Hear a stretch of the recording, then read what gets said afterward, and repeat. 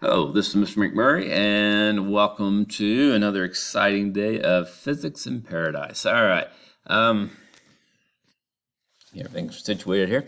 All right, we're going to do the Simple Machine Mechanical Advantage worksheet. Hopefully this will be fun, right? Well, maybe not, but still, it'll be endurable. All right, so a couple things. First of all, I'll give you some formulas you need to make sure you have. The ideal mechanical advantage is the effort distance divided by the resistance distance, or on a lever, it can be the effort arm divided by the resistance arm.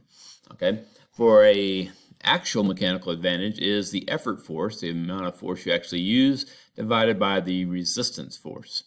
Okay, and then finally efficiency, which is the work output divided by work input times 100. And I guess there's one more I should put up there, and I did not, so let's do that real quick. Do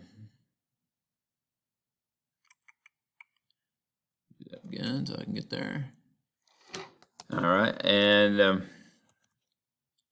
work input is equal to the effort force times the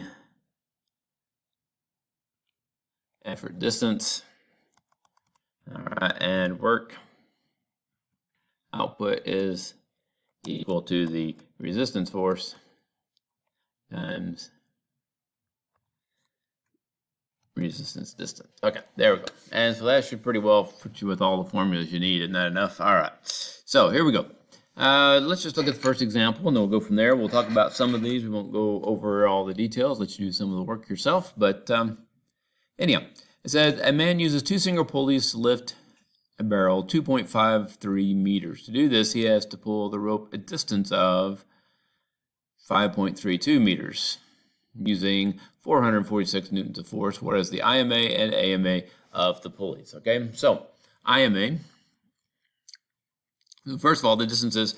Question is, what are the distances? Okay, well, the distance he lifts the barrel would be the.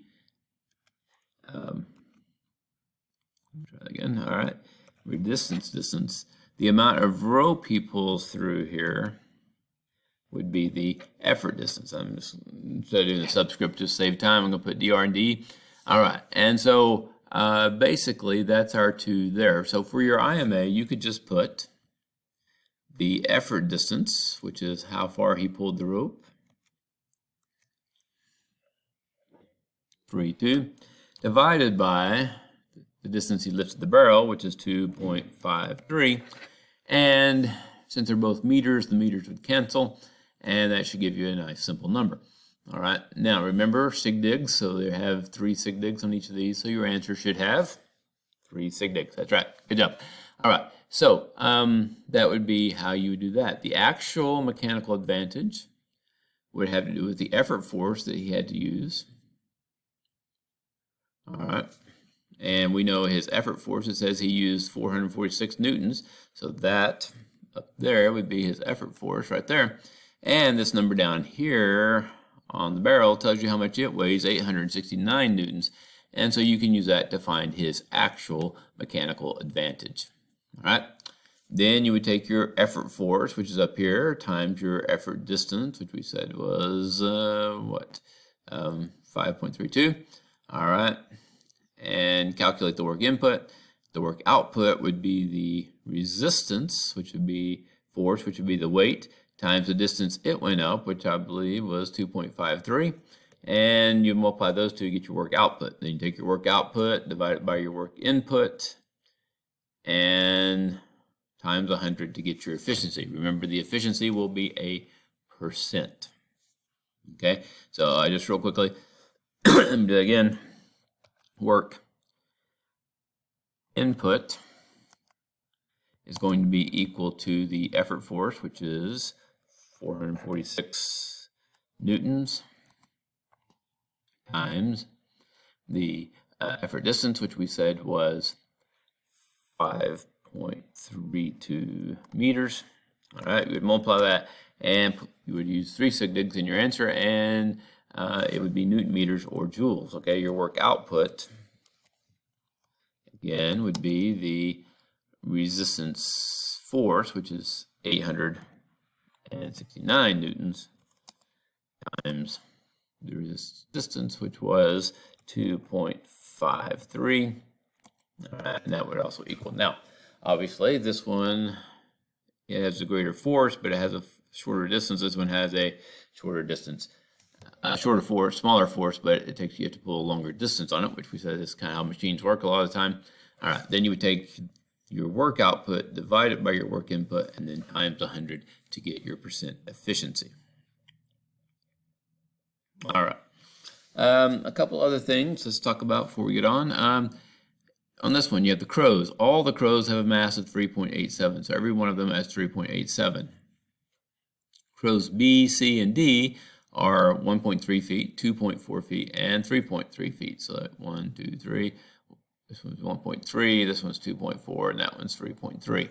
Okay, now, it wants to know how far does this crow have to be from the man's shoulder in order to balance it, since it's balanced. Okay, and then it wants to know the torque that it exerts on the thing. Okay, well, first of all, we need to remember that torque is equal to the force times the arm length. Now, if it's if you have to worry about the effort force, it'd be effort force times the effort arm. If it's resistance torque, then it would be the resistance force times the resistance arm. Okay, in this case, it doesn't really matter what you call them. I mean, it's the same difference. Keep in mind, for this one, though, you have 3 different torques. Each crow puts a different torque on there. So the torque of all those crows put together would be, the first one is 1.3 feet times its mass, which is 3.78. I should have put that in parentheses. We'll put that in parentheses. Plus the torque of the second crow, which would be 2.4 feet times his mass, or force, the force of him. Oh, my bad. Okay, we need to do this first. We need to change this from mass back to newtons. So first of all, we need to do 3.78 times 9.8. Okay, and that will get you his newtons. Okay, so let me do that real quick. Calculator. Okay, so we would do 3.78 times 9.8 equals 37.0.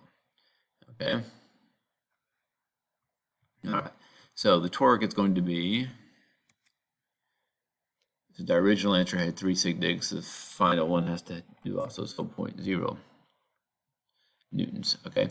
And it should be 3.4 times 37.0 plus the final crow, which is 3.3 times 37.0. All right, now that will give you the total torque for that side. Then you would set the mass of the crow here, which is, we know the newtons of him, the crow would be 37.0. All right. Times x, which in this case is the torque, is equal to the total torque, whatever you got here, put that answer there, because we know the torque has to be the same on both sides since it's balanced. And then you would just divide both sides by 37 to get the how far the crow is, the distance that the crow is from the man's shoulder. So remember, it's torque times the arm length, and we're trying to find the arm length. Now, once you have the arm length, you can plug that back in and calculate how much torque crow A exerts on the rod. Or if you think smartly, there's a quicker way to do it than that, but I'll leave that to you. All right, on a ramp, I'm not going to do this one for you, but I will remind you that if you are pushing something up the ramp, that is the what distance? That's correct. That is the effort distance, because that's where you're putting in your effort. Oops. Okay, and how far it ends up off the ground is your resistance distance, okay, which would be that. Now, the weight of the object is going to be the resistance force. All right, and how far it takes to push it up would be your effort force, okay, so keep that in mind. All right, now, this one's a little bit different. A bicycle is a gear, okay, it's a wheel and axle, which is a type of pulley, not pulley, excuse me, a type of lever, okay, but basically what we're going to do is count the number of little cogs on this gear, the front gear, and count the number on the last one. You have to zoom it up a little bit so you can do that. All right, since this is where we push on it, this is going to be the effort. All right, so we're going to do the effort cogs, all right, divided by the resistance, so the ones we're moving here. And that will tell you how many times the wheels will go around each time you turn the pedals. Okay, well, or actually, yeah, just take the bigger number divided by the smaller number. All right. If it goes around more than once, and that would multiply your distance, okay? All right, so if you take the number of things here divided by the number of things here, that will tell you how many times they'll both go around. And if it's greater than 1, then that would multiply the distance. That means every time you go here, then that one's going to go around more than once. And we'll see. Basically, if this one has less cogs, it's harder to turn, so it takes more force, but it multiplies your distance. Okay? If this one has more cogs, then it makes it easier, but it doesn't turn as far, so you don't get as much distance. So you'll just have to kind of look at that and figure out what you think it will do. All right. The flight head screw, once again, remember, is an inclined plane. All right, just like that. Let's it that way so you can see the blue line. All right, whoops, see the blue line? Okay. Now, remember, an inclined plane, a screw is just an inclined plane wrapped around a post. So if we wrap the post around it, like so, and we line it up, all right, notice that the length of the threads, if we spread those threads out, that would be the effort distance, right? Whereas how long the screw is, okay, roll it back up again real quick. All right, how long the screw is would be like the height of the inclined plane, and so that would be your resistance distance. Okay, so keep that in mind. Other than that, it's just like an inclined plane. All right, my mouth's getting all dry here. Okay, once again, we've got torque. All right, I think you can figure that out. All right, over here you have a broom. All right. Part of the hardest part is you need to label things. Remember how far the resistance moves and how far the effort moves. The resistance down here, the effort is here because it's a third class lever. And remember the distance they move are the effort and resistance distance. How long it is from the fulcrum to each of those is going to be the effort arm, either effort arm or the resistance arm, depending on which it is, okay? All right, a couple other things. With a screw, it's a wheel and axle. So the radius acts like the effort arm. And so obviously the handle is the effort arm. Down here would be the resistance arm. That's where you're turning the screw. A wedge is, once again, just like an inclined plane. The total distance, then instead of moving something up the plane, now we're pushing the wedge into the object, but still the effort distance is going to be here, the resistance distance up there. And that one I think is pretty straightforward. The screw, once again, this is like a wheel and axle, and they're giving you the distance here, the radius, or the basically this would be like your effort arm and your resistance arm. However, notice that you have 33 centimeters and 3.3 meters. Okay, so make sure you get those in the same units. Okay, I think most of the others are in the same units, but you need to be careful for that. Oh, one other thing up here, yes. On the broom, notice that this is 9.5 centimeters. That would be 0.095 meters. All right. Other than that, I think most of it's there. Good luck. Let me know if you have issues, and I will try to help you out on that. Have a good day.